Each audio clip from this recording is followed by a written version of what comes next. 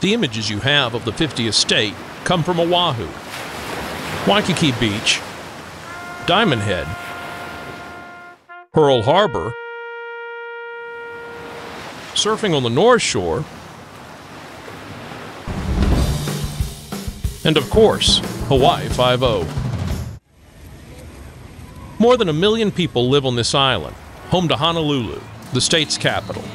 This thriving, high-rise-filled city is probably best known for world-famous Waikiki Beach. The almost entirely man-made beach is a playground for tourists from around the world.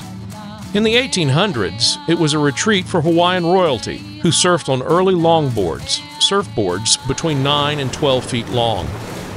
And still today, its calm waters make it an ideal place to learn to surf.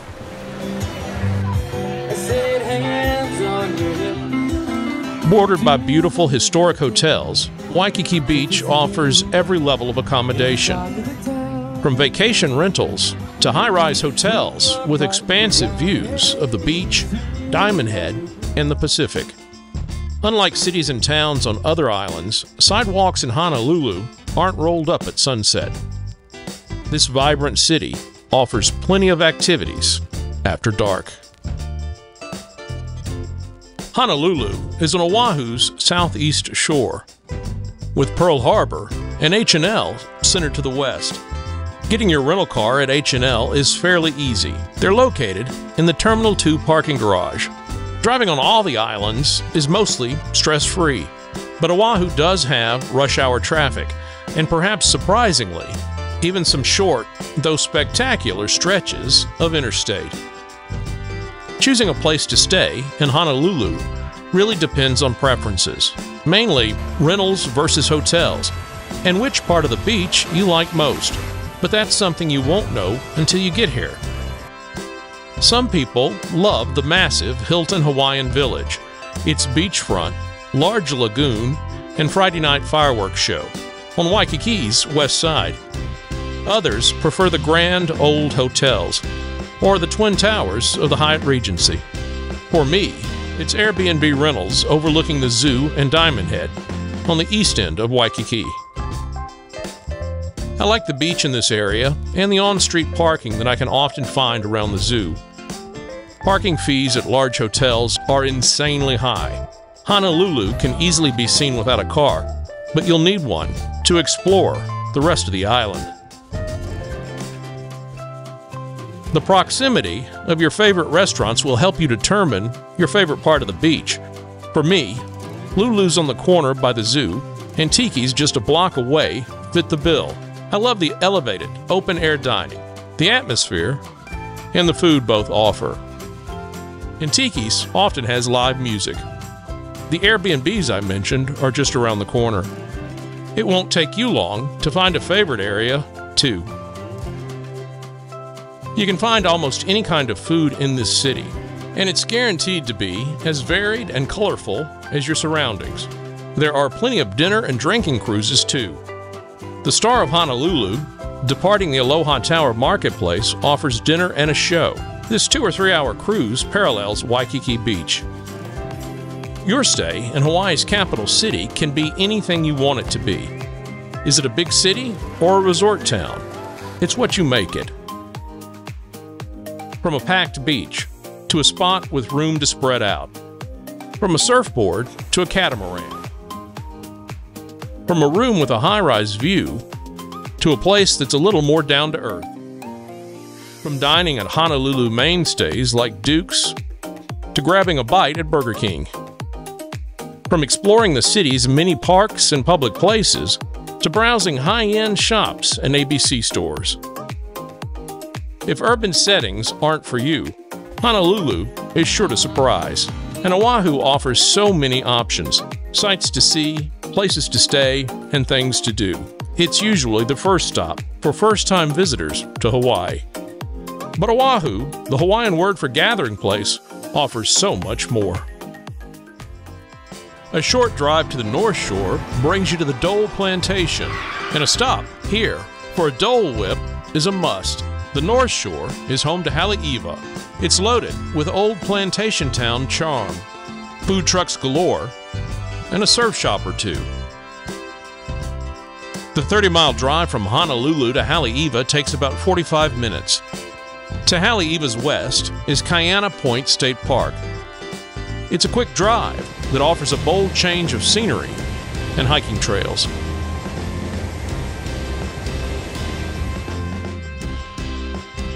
To the east of Haleiwa is world-famous Waimea Bay. In winter months, thanks to massive waves generated by storms, it hosts the world's top surfing competitions. Waimea Bay is perhaps my favorite place in all of Hawaii.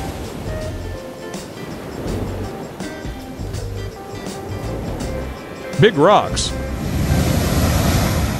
crashing waves, a spectacular beach,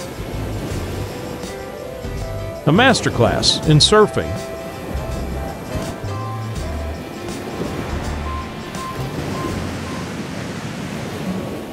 and if your timing works out, lifeguard training day. A chance to see how the ocean is tamed.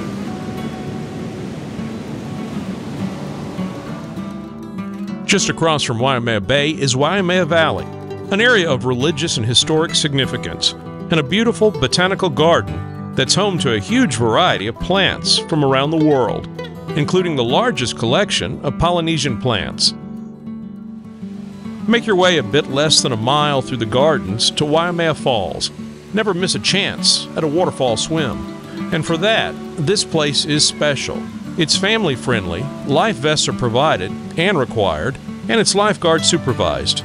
The gardens and waterfall are part of a non-profit organization. There's an admission fee, but once you see the flowers, trees, and falls, and how history and tradition are presented, you'll understand why.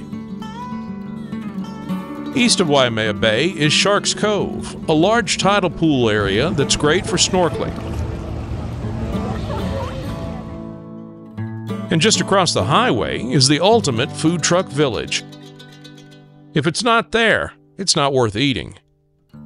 If you're on Oahu between November and February, there's a good chance big waves will be too.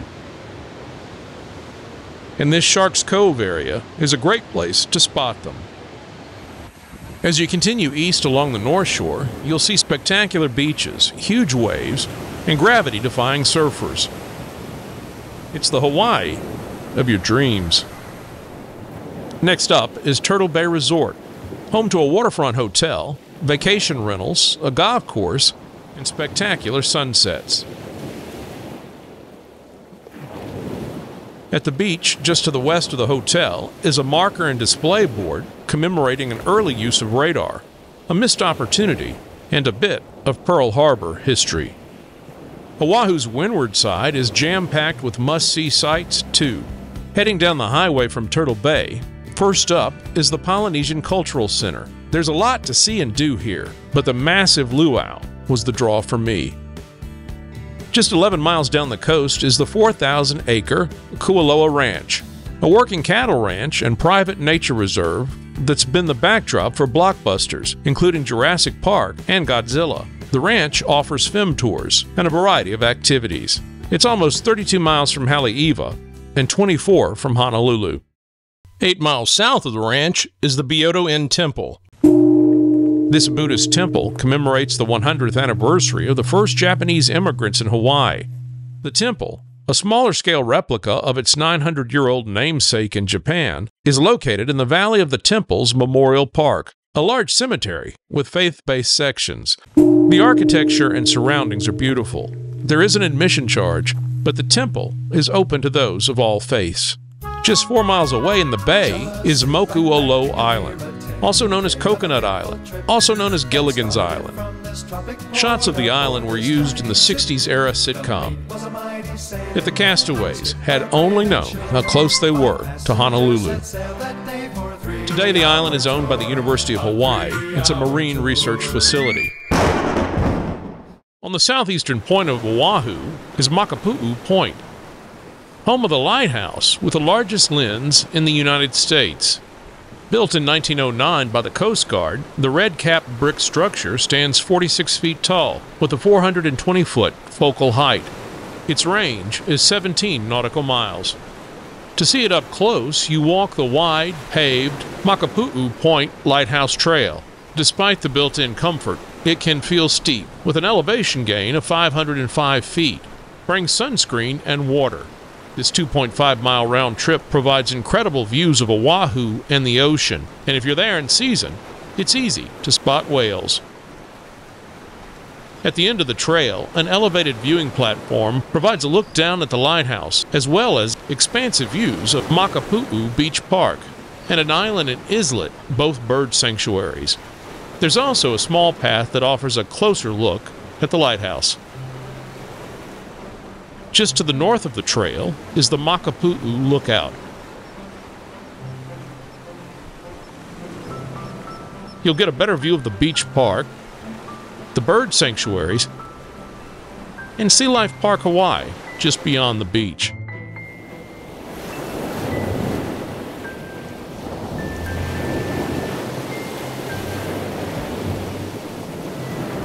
As you head back south, you'll pass popular Sandy Beach before reaching the Halona Blowhole and Beach Cove. This beach is also known as Eternity Beach, the site of one of Hollywood's most iconic kissing scenes between Burt Lancaster and Deborah Kerr in the 1953 Oscar-winning movie From Here to Eternity. Just beyond Halona Cove is Hanauma Bay Nature Reserve, a marine life conservation district and one of the most popular tourist attractions on the island. Its coral reef is home to 450 species of fish, octopus, crab, eels, and green sea turtles. Suffering from over-tourism, the bay now limits access. There are admission and parking fees, and new visitors are required to watch an educational film before walking down or riding a tram to the bay. Check out the Bay website to plan your visit.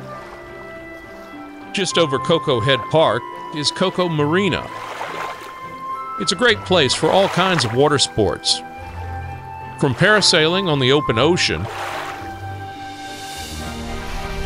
to water skiing in the protected marina. And for me, as you can probably tell, both are highlights of Oahu visits. Before you leave, grab a drink or a bite dockside at the Kona Brewing Company. Next up, 3 craters that offer spectacular views of the island. First up is nearby Koko Head Crater. The hike up to the 1,200-foot summit is via the Koko Crater Trail. It's a steep hike using abandoned railroad tracks that once connected a military station up top to the world below. The view is incredible, but so too is the hike. More than 1,000 railroad ties serve as steps. There are a couple of other craters nearby that are a little easier to reach. Bookending Honolulu is Diamond Head, and the 0.7 of a mile hike up, including 200 steps, is a much easier reach for those of us who are perhaps less active. But it's a popular site, and the 670-foot climb to the summit is considered a moderate hike. When you reach the often crowded top, wait your turn for one of the most spectacular views Oahu has to offer.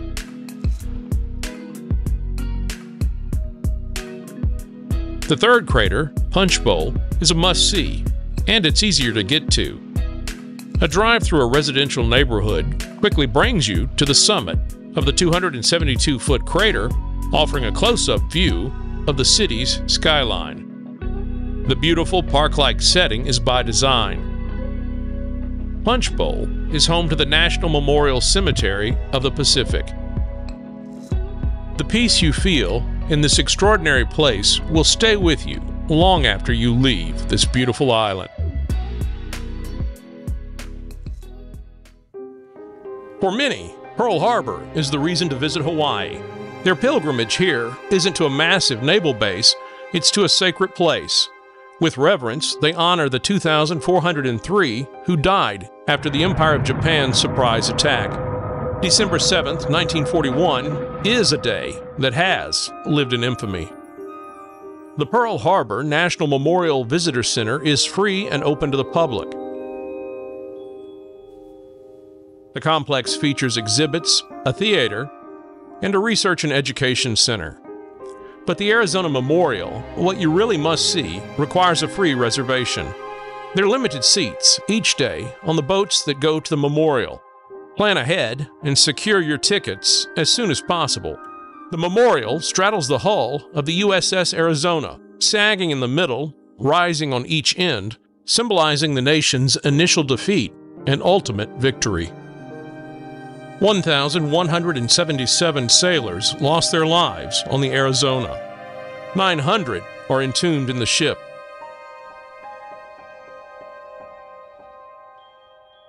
The Battleship Missouri Memorial and the Bowfin Submarine are available for tours too. They require paid tickets. Just to the west of Pearl Harbor is Aulani, the Disney Resort. This leeward side of the island has beautiful beaches and a slower pace. In addition to the places already mentioned, Oahu is loaded with sights to see, including other observation points like the Pali Lookout and the Aloha Tower. Royal sites like the Aulani Palace and the Queen Emma Summer Palace.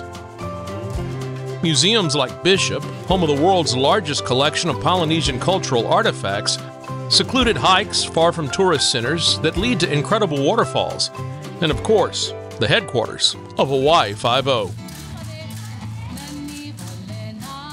I hope this video helps as you plan your trip to Honolulu and the rest of Oahu. You can see and do so much in just a few days. It truly is a dream destination. To see more travel videos like this, subscribe to my channel, Newsocracy. I'm Jim Albritton. Thanks for watching.